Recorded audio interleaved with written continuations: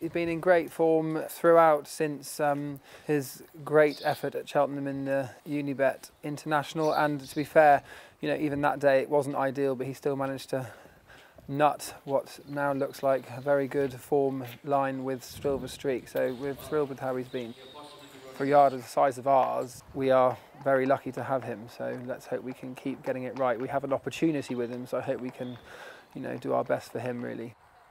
I like to think we're the people that do what the horse presents itself to be able to do, and I think in the Kingwell he definitely showed a new dynamic on the better ground on a sharp track like Kempton, and then in the International, if he'd have got beaten that day giving a penalty away, we'd have been perfectly happy with that as well, but he still managed to do it without the hurdles and the penalty. I still wonder whether, with the one thing we're not clear on yet is the ground. He seems to handle all types of ground, but if it came up very, sort of good ground over 2 miles at Cheltenham in March, I would wonder whether he'll be quite as effective. But we'll carry on, and he obviously has the entry in the Champion Hurdle.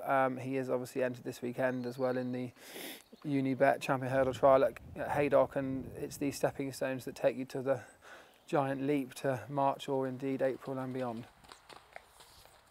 He's like a lot of youngsters, as when they don't sleep a lot when they're young, and then when they get to about 17, 18, they're very hard to get out of bed in the morning. He's a bit like that. He sort of has to take a bit of getting going. But as I said, on the gallop, it's kind of when he feels like it. You have to more humour him than train him. All last year, his work was only okay, and always ever has been only okay. His movement is good, his eating habits are good. So as long as he's healthy and happy in his physical body, then his mind just needs to be stimulated, which is when you school him and you see him then at his best, because that's when he really likes to show you what he can do. It's quite scary to watch, actually.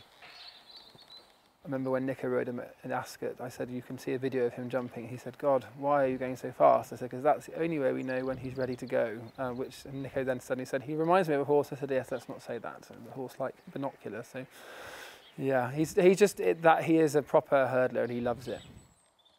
I looked at the International before the race as sort of confirmed very, very good hurdlers, but horses that probably improvement.